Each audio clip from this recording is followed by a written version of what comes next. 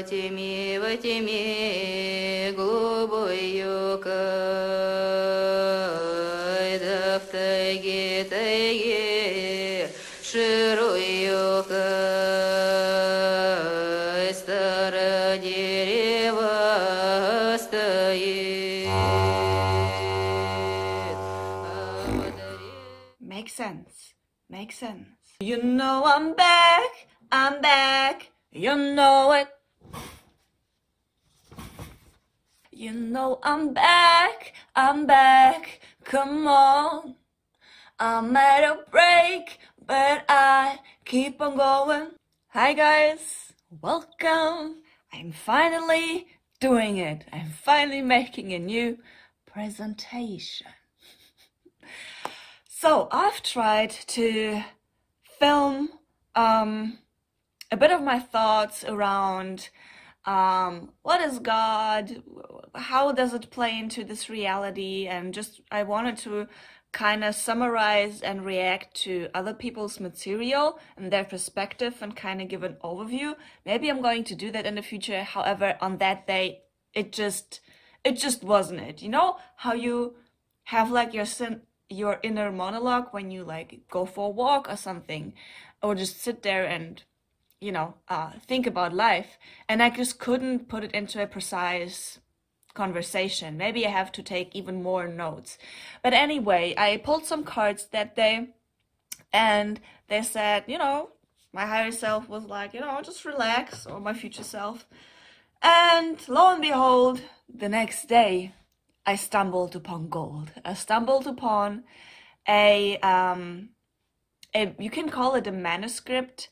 It is a text, I don't actually know why it is that controversial, but we're going to go into that whole rabbit hole. It's really fascinating and interesting. I'm going to give you my opinion on the text, on the story that it's in the text, how they tried to, I think they were successful to override, similar like they did it with Tesla. So now when you look up that book, that text, the only things you get is something very different from the historical text or even the sacred text that we get. It's really interesting. So let me just give you a quick overview of how I stumbled upon this and how what kind of parts are going to be presented to you today in this little presentation. So first of all, I stumbled upon a deity that is called Chislobok. Chislo is the Russian word for date. So until this day, when you ask what date is it, it's Chislo. And so this deity is attributed to time, to ages. You can call him, it's basically the Russian version of Saturn and or Janus, but a bit different. From what I've seen from, Janus is the Romanized god of portals, doors, the future and the past, and all of these elements are in that deity Chislobok, but it's even more sophisticated. So I stumbled upon him, and there's quite a lot of information on this deity in the Russian-speaking realm. In the English-speaking realm, not so much. He is discarded a pseudo-deity, and basically there isn't any information that I could find in English on the internet. Of course, I have not spent weeks looking, but a couple of days for sure. And the only thing I could find was a really small Reddit thread, and people don't really know anything about him. It is said that he is like a lunar deity or something. And because he is officially attributed or officially marked as a pseudo-deity, there isn't much information. However, as I said, in the Russian-speaking realm, he is quite known, and there's a lot of information on this this archetype, so to speak. And yeah, I'm gonna go into that because it's super fascinating. It's, like I said, it's even more sophisticated than what I have seen about Janus and his descriptions. And of course, it is an archetype, so it can be used for, evil and for good. And so the deity Chislabok is marked a pseudo deity because he wasn't worshipped in the pagan before, in the pagan traditions of the Russians, before they were Christianized around the 13th century, they say. But again, that actually contradicts Russian documents of, I think the document was from about 200 years ago, and it talked about how they still had to drive the Russians into the churches to go to the mass, to go to the ritual. So Russians were not Christianized, I don't know, 700 years ago or so. It happened just very recently when all of them were submitted to that. So we have very contradictory statements, from the English-speaking or the Western world, according to that, and then actual Russian documents and knowledge. So that's really interesting. And it is said that this deity was mentioned in this text. And I haven't read the text in Russian. It's still pretty difficult for me to read. It's easier to listen to. But I, however, put it in a translator, and of course the grammar is not very good, but you get a good overview of what is in the text. So I'm going to go into that. I didn't find the mention of Chislabok, interestingly. Maybe I have overlooked it, but yeah. So we're going to go into this deity of the Russian father of time, so to speak, and the whole science behind that. Then we're going to go into the text and what I think about the text and what is mentioned in there. Then about the controversy of how this text was found, because that's also very suspicious and doesn't make a lot of sense. It was found in the early 1900s, so we know that time was very interesting and yeah, very mysterious.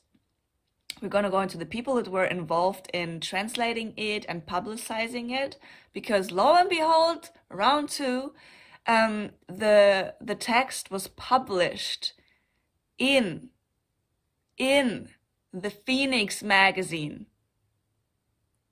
Zhar Ptitsa, the firebird, the Russian phoenix, in the States, I think.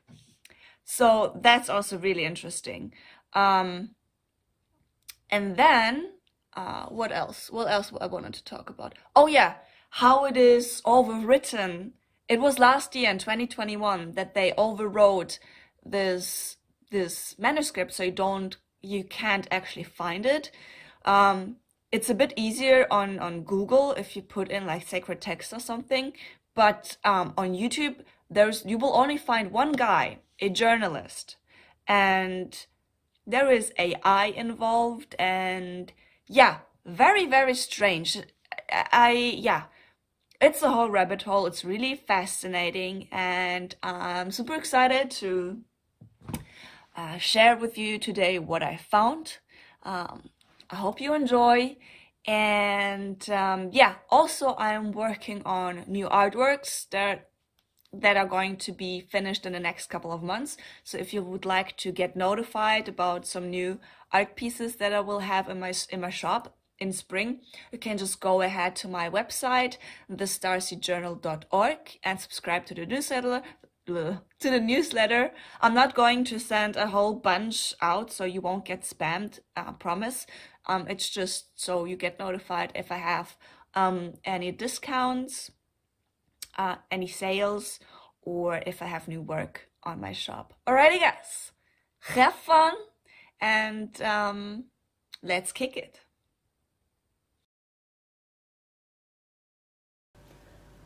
The Book of Veles, ancient Slavic text.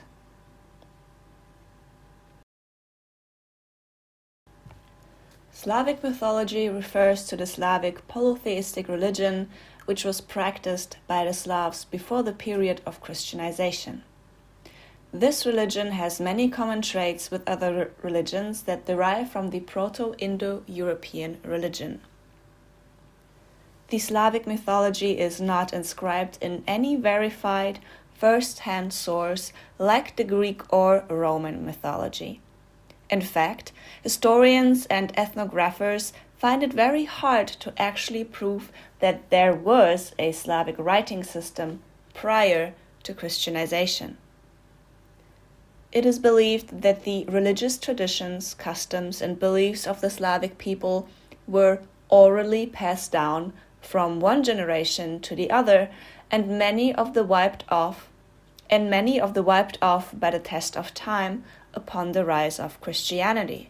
Well, I think we know that there were resets, and also if you have a calendar that does not break in time, that goes on and on for thousands of years, you don't need books in that sense. Also, if you can, tap into the field. Before the Christianization, there are only a few historical records of Slavic religion that were mainly noted by Christian missionaries who were not Slavic and who captured only a few images of the Slavic paganism at the time. Though cults and statues have been found as archaeological remains in temples and shrines, there is no firm evidence about their context. So most of the mythological pagan beliefs that have survived till today are expressed in folk songs, stories, and customs in contemporary Slavic countries. Despite the fact that there are no acclaimed sources of written accounts of Slavic mythology which would explain the division into Western, Eastern, and Southern Slavs from the Proto-Slavic tribe, there are a few controversial written sources regarding this matter, and one of them is the famous Book of Veles. Famous? Heck no! I have never, ever heard of it, and it is very difficult to find, as I said, especially in the English-speaking realm. There's not a lot of information on it, and yeah, I think it's interesting that it is controversial and famous. I did not know that there is no official historic accounts of the migration of the Russian people, of the Slavic people, but now I understand why this text is so controversial. Okay. The Book of Veles in Slavic history. The Book of Veles has been disputed on a great number of occasions, especially by the Russian Orthodox Church. That's where my bells went ding, ding, ding, ding. I have to look into that. Pseudo? Yes, let's look into that. And most of the scholars who deal with Slavic mythology have concluded it as a forgery. Of course, the main narrative and the main purpose, in my personal opinion, is to depict civilizations prior to us and the people prior to us as more primitive, so to speak. And also, if you would account for the advancement of the deities, like I said, with the Chislobok, there are mathematics in it, astrology, astronomy, all of the ancient sciences that basically let the people know in what kind of time quality and density they are in and going in or coming from, so that we know what's actually going on. And yeah, anyhow, so it is concluded a forgery. Why? Let's see. The Book of Veles claims to be an authentic written record of the ancient Slavic religion that dates from the 9th to 10th century CE. I don't get why they say it is a record of the ancient Slavic religion. I read it. To me, it isn't. You get way more out of the religious things out of the Slavic Vedas. I mean, the gods are mentioned here, but it is way more a historical account of where the Slavic people started and where they went over millennia, about their leaders, about how they were split off, how that happened. It is, like I said, it is very similar to the accounts in the Ora Lind book. It is less detailed, I would say, and yeah, still they're mentioning the gods there and praise and stuff like that, but it's more of a historical account, and I think that's why they have the problem with. To me, it doesn't seem like that it is a record of the ancient Slavic religion. Anyhow, it is written in Cyrillic alphabet, though it cannot be proven that the Slavs had any writing systems before Christianization. Again, there are Russian alternative history researchers that have shown in older documents that this is a scheme, that this is actually a falsification, and that there were writing systems and there was one language. Even today, there is this like universal Slavic mix-up of languages that every Slavic, that most of the Slavs are going to understand, and it's a mix of Polish, I think a bit of Ukrainian and Russian, but Russian is always the base. And the oldest Russian words are the same in the Sanskrit, Anyhow, so the Slavs used the Cyrillic alphabet, which was named after the missionary, blah, blah, blah. This is bullshit. I'm calling bullshit on that. So, let's get a bit into the story. Okay, so most of the Slavic neo-pagans consider the Book of Veles as a sacred text and insist on the fact that it is authentic. Reportedly, this ancient book was written on birch barks and then was lost. Therefore, it is impossible to establish its authenticity in the present. We're going to go into the story more detailed on who was involved, who found it, where did it go, and things like that. And also, I have a publication that went out in Russian, and they also make some comments about the changes in the text, and that there is probably a lot of it has been taken out in the things in the writing that we have now.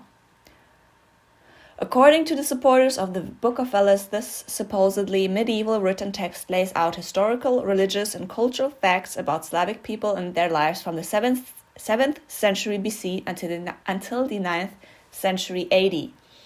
The Book of Veles was discovered in the early 20th century in a shabby Ukrainian castle by Izenbek Arthurovich. And that castle is actually in the area that is now, involved in a conflict. He left his homeland Russia and traveled for many years before he finally moved to Brussels and brought the Book of Veles with him. He presented it to the Russian scientist Yuri Mirolubov, who examined the wooden planks and spent the following 15 years in translation and decoding of the carved text. Mirolubov then concluded that the Book of Veles, written on the wooden planks, contained the oldest form of Slavic alphabet, which shared many similarities with the Cyrillic alphabet, which I also think would be way more closer to the truth. And also, you would have written this text so that every tribe, every tribe that has its own dialect could understand it. So naturally, it is not a clear formulation of one language. I think if we consider that there were resets, that things needed to be preserved, it would be natural that it would be written in such a manner that every Slav could understand it. This book can also be found under the name of Veles book, Vles book, Vles kniga, Izenbek's planks, Veles book or Velesova kniga. The contents. The Book of Veles was made of 42 planks made of birch wood of 15 inches by 8.7 inches. It contained text written in letters that had different shape and size, therefore it was assumed that different parts of the text were written on the planks at different times. And this is what the linguists actually do not consider. They say it's too much mix of different words from different time periods. Therefore, it is a forgery, and therefore they made it seem older than it is, which I call bullshit on that. It was said that, although I considered it, I always consider the opposite side, but no, that makes no sense to me. Some planks contain symbols that appear like bullheads, as well as shapes that represent the sun and some types of animals that probably represented the months of the year. It was said that the planks were scrubbed before the letters had been carved, and then they were painted with a darker layer of paint that slowly faded as time went by. The beginning of the book has been translated as, "This Book of Veles we dedicate to our praised God, who is our strength and our shelter." And also the Western interpretation of the god of Veles is also very obscure, so I'm gonna go in a short segment over the actual god Veles, because again, if you go into the Russian-speaking realm, it's a different thing, it's a different story, and it has way more depth to it. In Slavic mythology, Veles was the god of agriculture, fertility, and cattle who supported and helped the people in need and took care of their well-being and prosperity during the entire year. So yeah, we're going to go a bit more in depth on Veles. Okay. Is there anything else?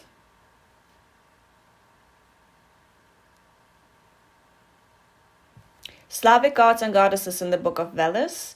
A great number of gods and goddesses that are a reference of the Slavic mythology, such as Triglav, Svarog, Perun, Svetovit, are mentioned in the so-called 11th wooden plank of the Book of Veles, presented as holy companions to the tribe members. And again, I couldn't find Chislobok in it. I couldn't find the Russian genus in it. Finally, if one relies on the conclusions brought by professional historians and linguists who have specialized in ancient Slavic, the scientific examinations question many of the features in the Book of Veles, including the vocabulary, spelling, and phonetics. Scientists claim that the text in the Book of Veles was created by someone who insisted on including elements of so-called ancient Slavic language, but with an evident lack of knowledge of the grammar system. Regarding this matter, the philologist O.V. Tvorogov has reported that the linguistic analysis has led scientists to conclude that they were dealing with an artificial language that was invented by someone who could not create his own language system and was insufficiently acquainted with the structure and history of Slavic languages. Most of the academic circles consider the Book of Veles a hoax, as the Slavic Vedas as the Orelin book. That is controversial enough to take part in any school or educational program.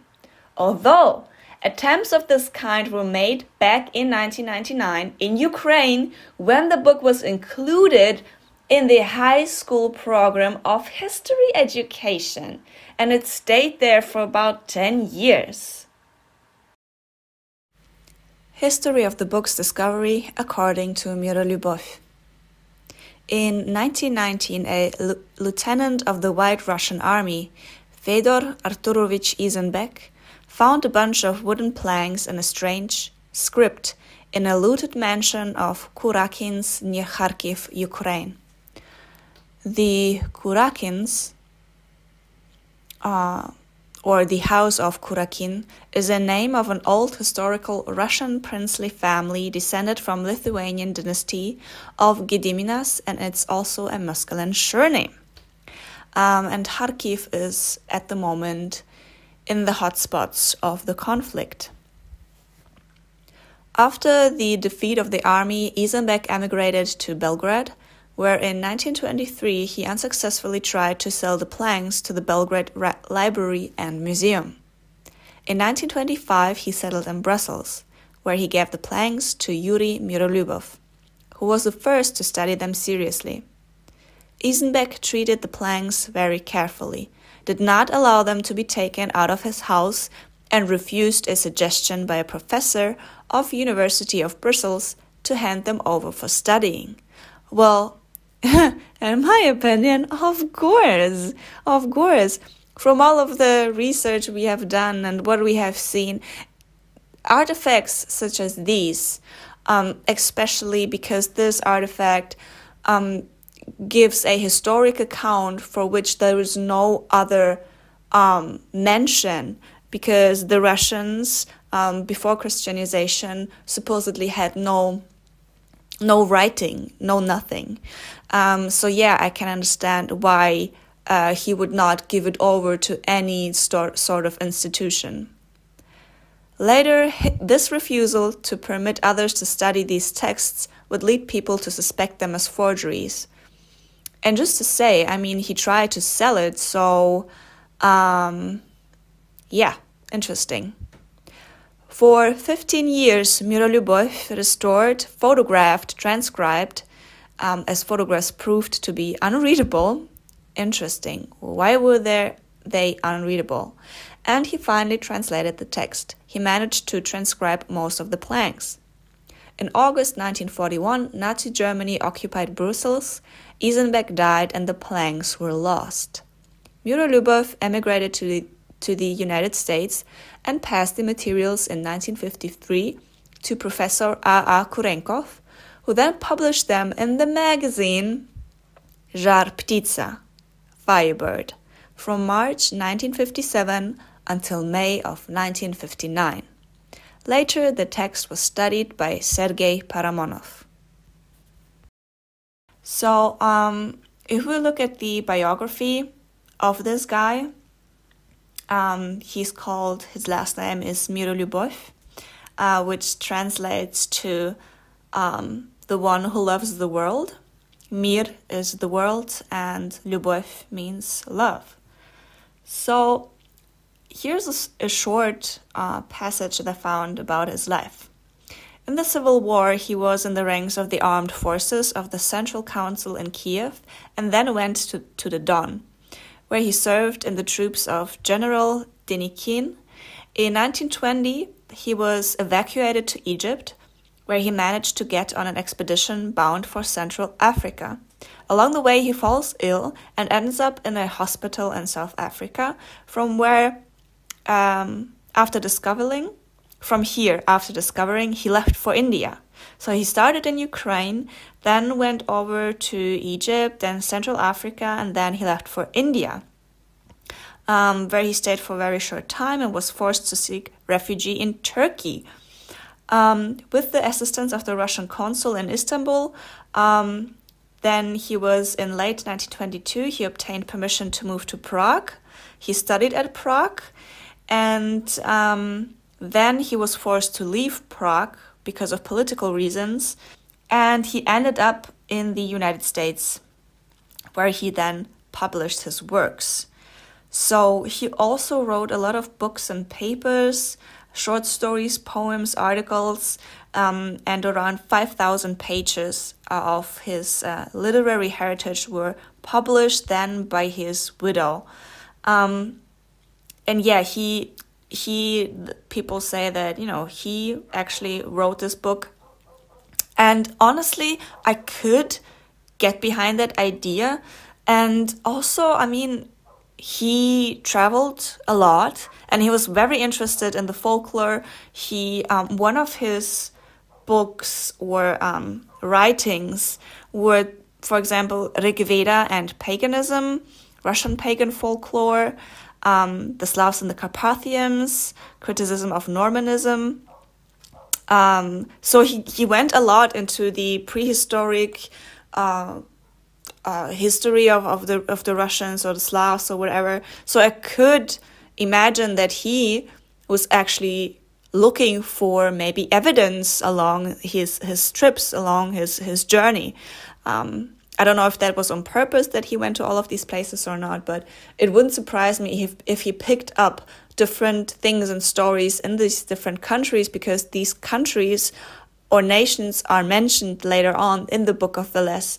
And also the title, we're going to speak about the title in a second. It's has to do with the last person that studied this. So yeah, I wouldn't be surprised if he actually picked up all of these stories from texts and accounts in all of these countries, and then later on put them down into these planks.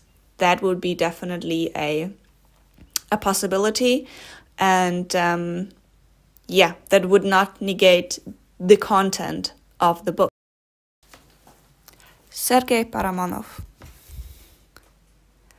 The last one involved in this whole mystery of the Book of Veles is Sergei Paramonov. I will, of course, link all of my sources down below if you want to have a more closer look at him. Basically, he was an academic. He was a zoologist, and he did many different things. He also traveled quite a lot in his life. But on the topic of the book, in 1954, Sergei Paramonov received the white emigre magazine Žar Ptica, Firebird, which was published in San Francisco from Alexander Kurenkov. The magazine contained a letter from their Brussels reader Yuri Mirolyubov, where he reported about strange artifacts, carved planks, which had been found by Fyodor Isenbeck near Kharkiv when he had been serving as a colonel of the volunteer army. I know I said lieutenant colonel, there are different descriptions of him.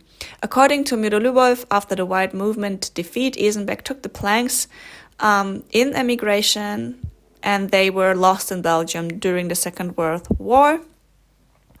So Paramonov was very impressed about that information and took from Kurenkov and Mirolyubov all available materials about Isenbeck's planks. So he obtained a photograph of plank 16, which was the only plank, supposedly, where you could actually see what has been photographed. So, which is strange because it's in the 50s, photography has been around quite a long time. And yeah, so they say initially Sergei Paramonov believed in the Book of Veles' authenticity and reckoned that it had been written in the Proto-Slavic language. He started studying and analyzing the text and wrote articles about it. Now, I could not find those articles. Yeah, he wrote articles about it for Ukrainian and Russian emigrant magazines. In fact, Paramonov made the information about the Book of Veles to be available for the general public. Eventually, it resulted that the Book of Veles has become like the Bible for many Slavic neo-paganism movements. I think probably all together with the Slavic Vedas. Paramonov needed to prove the Book of Veles' authenticity, so he sent all his researches and all materials he had to the Academy of Sciences of the USSR, under the mediation of the University of Melbourne. Interesting. That smells fishy, doesn't it? And of course, the Soviet scientists' verdict was the Book of Veles is a literary forgery. Kaboom boom.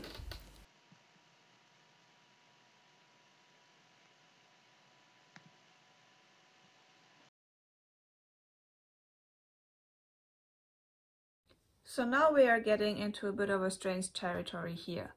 I want to talk about a person a journalist that published a book last year in 2021 with the same title. It is called The Book of Veles. From what I know is that he basically wanted to investigate a disinformation or misinformation industry or machinery that is or was located in the village of Veles in Macedonia. And it has to do with a lot of the misinformation that was taking place at the elections in 2016-17 with Trump. So he's not in favor of that guy. I'm neutral. I don't really care about him. But anyhow, he wanted to investigate that. He went there, and unfortunately, everything had already been closed down. It was supposedly run by teenagers who would like put up fake news sites with like fake headlines, and these would be featured. So yeah, because this person is still alive, and just of general decency, I will do my best to try to not put words in his mouth or attack him, but still I have to be critical of his intentions and what kind of consequences this has, because the thing that he published is very, very weird. So he went there, he's also a photographer, he went there to the village of Veles. He took photographs around because he couldn't find anyone to interview, because it was all shut down. And of course, if you are in such a, operation, you will most likely not give any interviews, especially when you're a teenager. Anyhow, he couldn't really find anything to photograph or anyone to interview. So what he did was he took photographs there. And later on, when he came back home, he started to manipulate these photographs to put to generate basically animated models and melt them, so to speak, together with the photographs. And then he put a whole lot of information about misinformation into sort of a AI program, and it spat out interviews. So this whole book is fake. It was sort of a coup, a sort of, oh, let me give society back what society is generating. So of course, that's my personal opinion. I do think that this needed to be done. I think it's very unnecessary, and yeah, I'm really questioning what kind of a energy was behind that idea. So I'm just going to play you a really quick clip of an interview he did, just so you can hear him speak about how this creation of this AI overlay or version of the Book of Veles came to be, and you can, make yourselves an impression and build an opinion yourselves. But yeah, I am very critical about it. I don't think it's a coincidence, and it's very weird. Like, why would you do that? But I'm generally, now the German comes in, I'm generally always skeptical when it comes to AI stuff and technological stuff, because most of us are not in the right mindset or in the spiritual evolution or in the place of wisdom where we can actually use that in a constructive and positive way. I don't think this thing needed to be published. I don't think it does anything. I think, yeah, it's very, very strange. Intelligence, gun-generated portraits, this person does not exist.com kind of thing. The thing is, once I started, it was almost from the first moment. I downloaded the software, I was looking at my screen and looking at this very lifelike character that you can make look exactly how you want, big, small, beautiful, ugly, whatever, The moment I was looking at this face, it scared me, right? I could see, this is not that hard to do. This is really close to sort of photography. It was like looking at something that, it was like looking at waking up my own Frankenstein monster. It's kind of like this. This is totally frightening. I'm creating this thing. I shouldn't be doing it. It's like this. I should stay way the hell away from this. I should be running away, but I can't because it's so fascinating. It's dangerous. What is dangerous is also seductive, of course. So to finish off this video, I'm going to do a little separate video on Chislobok about the deity of cosmic time. I'm going to make a part 2 because it's getting a bit long here. But I wanted to read to you the preface of one of the publications of the Book of Veles. As I mentioned before, there are many different accounts, sorry about that, different publications were different things that are embedded in the book. So I just wanted you to read to you this specific preface, because it is very it feels very authentic, and yeah, it gives a bit of context that has been dismissed in all of the other sources that I have been showing to you. So let me just read that, and I translated it from Russian. Okay. The Book of Veles is a book containing particles of the ancient Slavic Aryan wisdom, preserved by the Novgorod Magi of the 9th century, mainly dedicated to the god of wealth and wisdom of the ancient Slavs, Veles, wealth and wisdom, as he is incorrectly called by many of the modern scientists, the cattle god.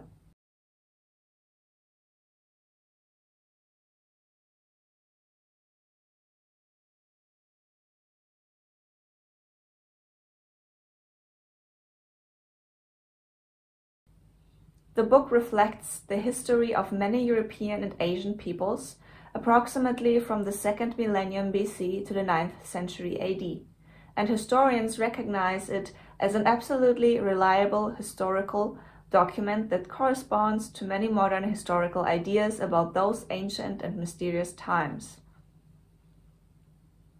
So that was obviously before everybody dismissed this text. Let's move on. The story of finding it is mysterious and tragic. The Book of Veles is a complex and voluminous source of ancient knowledge. This is a message from the depths of millennia to us who call ancestors contemptuously and dismissively pagans. But the Book of Veles calls pagan tribes hostile to the Slavs who believed in other gods.